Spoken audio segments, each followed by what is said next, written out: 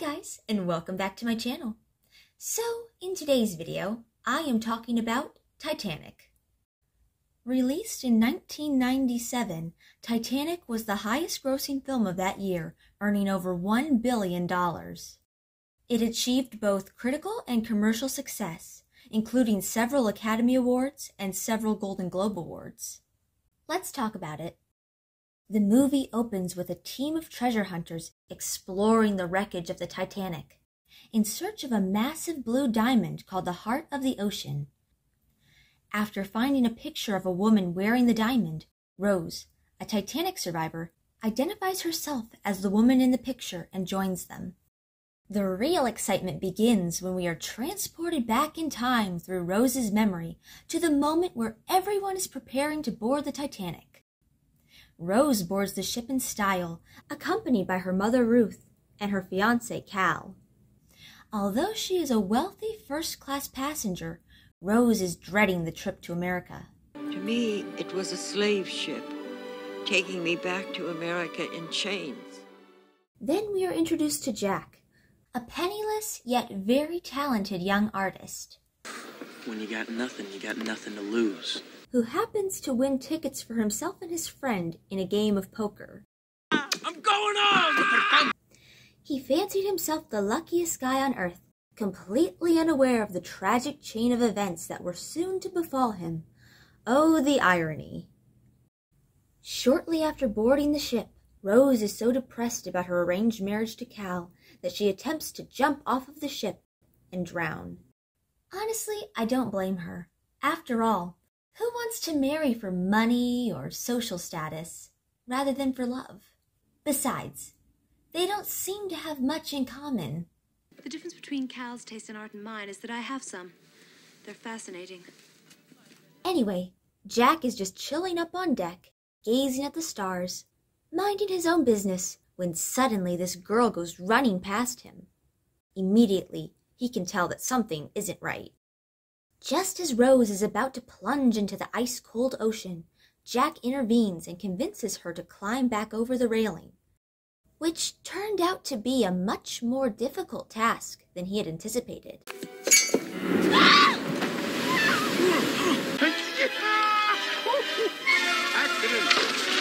Accident!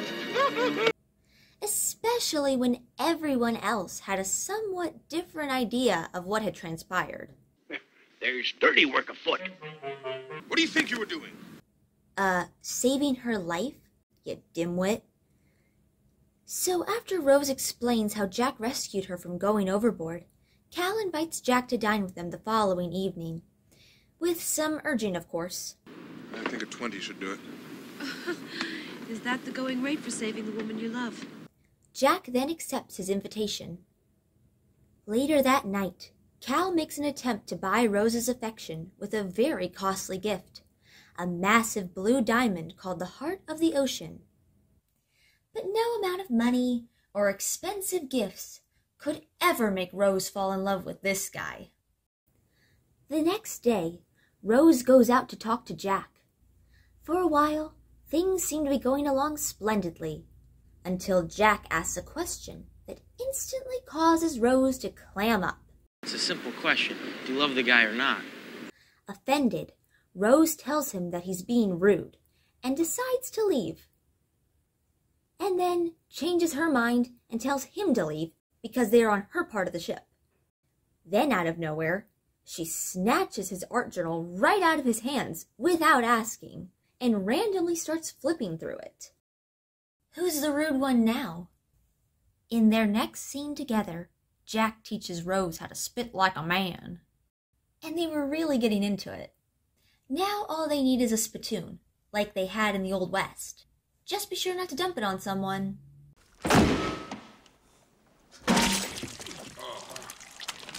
It is at this moment that Rose's mother happens to be walking by. What a great first impression, Jack. Suddenly the dinner, horn sounds, and a wealthy first-class lady escorts Jack to her cabin and gives him a suit to wear for the occasion. At the dinner, Jack manages to make a good impression on the other first-class passengers, as he tells them about his philosophy on life. I figure life's a gift, and I don't intend on wasting it. You never know what hand you're going to get dealt next. When the dinner is over, Jack slips Rose a piece of paper telling her to meet him at the clock. She obliges, and Jack takes her down to the 3rd class, where everyone is dancing and drinking and making merry. Jack and Rose quickly join in the fun and have the time of their lives. They were enjoying themselves so much, they didn't even realize they were being watched by Cal's right-hand man, Mr. Lovejoy. Yikes. That's not creepy at all. The next day, Cal and Rose's mother confront her about her whereabouts the previous night. Cal is none too thrilled about what transpired, and he flips out. My fiancé! Yes, you are, and my... Rose's mother tells her to stop seeing Jack and reminds Rose of how her father left them in bad debt, jeopardizing their high social status. Later on, Jack sneaks onto the 1st class deck and pulls Rose into an empty room. He tells her that he can't let her go without knowing she's all right. Rose insists that she'll be fine, but Jack doesn't believe her. He says that Cal and Rose's mother have her trapped, and if she doesn't break free, the fire inside her will eventually burn out. Rose tells Jack to leave her alone and goes back to her mother, but she soon realizes that Jack is right. She goes to meet Jack at the bow of the Titanic, and the two share an intimate moment together as they look out over the railing at the magnificent view. So iconic. Then Rose and Jack make their way to Rose's cabin. Jack wants to know if Cal is around, which is perfectly understandable. The last thing he wants is for Cal to come skulking around the area, especially when he hears a certain request from Rose. Jack, I want you to draw me like one of your French girls, wearing only this. So, after what Rose refers to as The most erotic moment of my life. she and Jack are interrupted by Mr. Lovejoy, who's been sent by Cal to search for Rose. They quickly slip out the door and make a mad dash through the ship with Lovejoy at their heels, finally losing him in the boiler room. After escaping Lovejoy, Rose and Jack find themselves in the cargo hold and climb aboard a 1912 Renault automobile. And from there, things get pretty heated.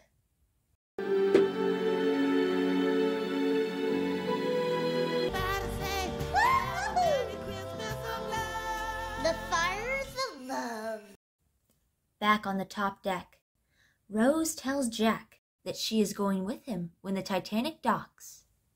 At that moment, a lookout in the crow's nest sees a huge iceberg straight ahead and alerts the rest of the crew. But the huge ship is so slow to turn that it ends up hitting the iceberg, tearing open the right side of the ship's hull. As Jack and Rose go to warn the others about what happened, Cal instructs Lovejoy to slip the heart of the ocean into Jack's pocket to make him look like a thief so they can arrest him. Looks like someone's a little jealous. Jack is taken down to the E deck and handcuffed to a pole. Poor guy.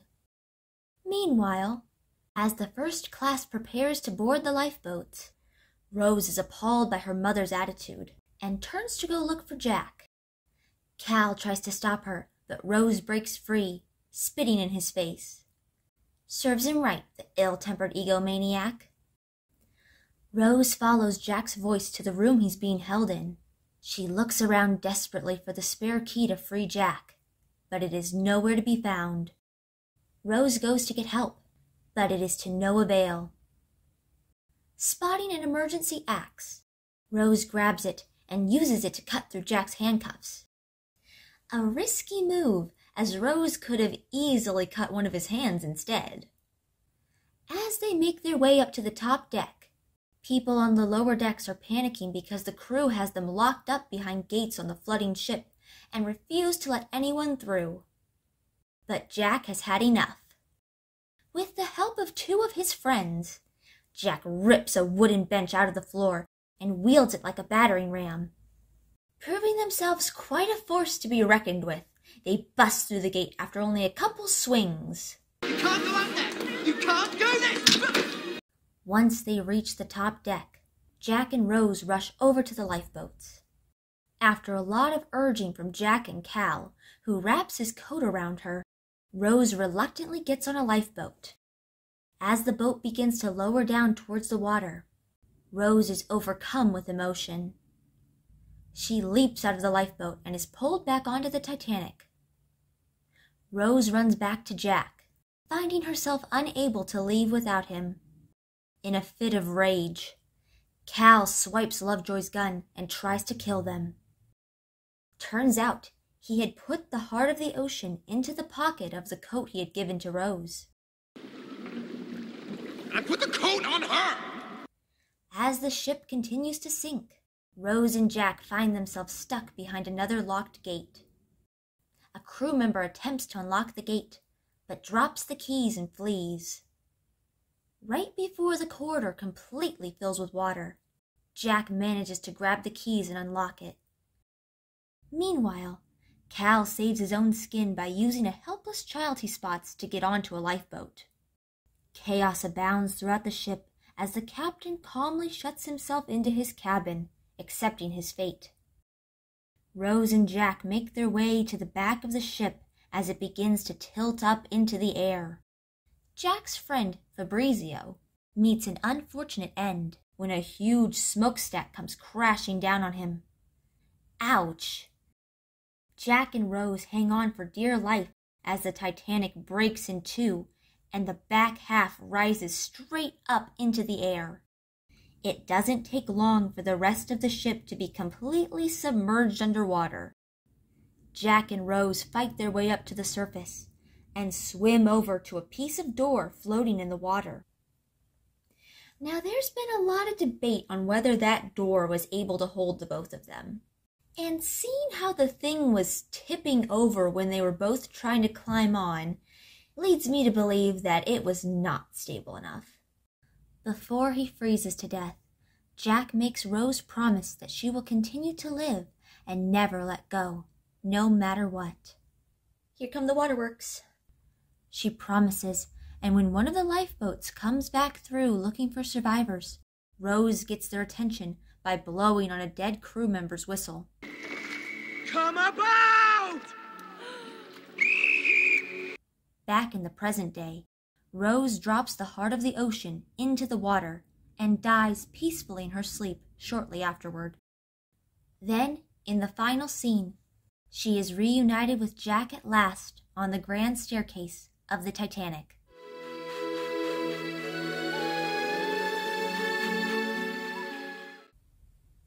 That was so beautiful.